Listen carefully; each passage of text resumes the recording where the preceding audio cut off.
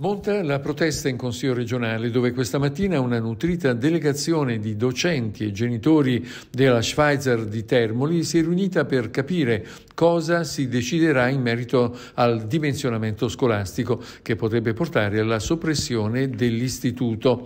La soppressione di una istituzione scolastica avrà ricadute sul territorio, sulla cultura e sul tessuto sociale di Termoli. Secondo noi non è giusto che venga attaccata la scuola, in generale non è giusto che una città come Termoli, che vanta, è un fiore all'occhiello quello di avere quattro comprensivi funzionanti, con dei numeri consistenti, in quartieri diversi, con una programmazione diversa, dove appunto le famiglie possono scegliere e decidere per vicinanza, per appunto la programmazione che magari è diversificata, può interessare di più le lingue piuttosto che la musica, quindi comunque ecco, perché chiudere un comprensivo, poi chiuderlo, in realtà lo vogliono smembrare. Non ce l'aspettavamo, anche se devo dire sono almeno 2 o 3 anni che si parla di questo dimensionamento, però secondo me prima di farlo poi almeno bisognava chiamare i dirigenti, non lo so, i consigli d'istituto, riunirsi. Se si è arrivati a appunto persone che manifestano qui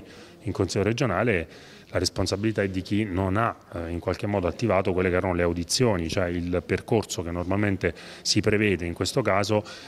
Ovviamente si demandano alle province, ma la fase di ascolto si deve fare anche qui in Regione. Questo non è avvenuto e chiaramente poi questi sono i risultati. Abbiamo una contrapposizione tra l'altro anche brutta, una sorta di tifoserie tra parti del territorio quando la Regione è unica, quindi è chiaro che insomma, bisognerebbe tendere non all'interesse di bottega, quindi del singolo, ma a una visione complessiva. Io sono convinto che noi dobbiamo anche nell'ambito scolastico pretendere maggiore attenzione per la nostra specifica realtà e non possiamo utilizzare piccole deroghe che ci vengono così concesse. Dobbiamo chiedere che ci sia il rispetto della norma finanziaria che esiste come legge, che prevede per le piccole regioni alcuni interventi correttivi.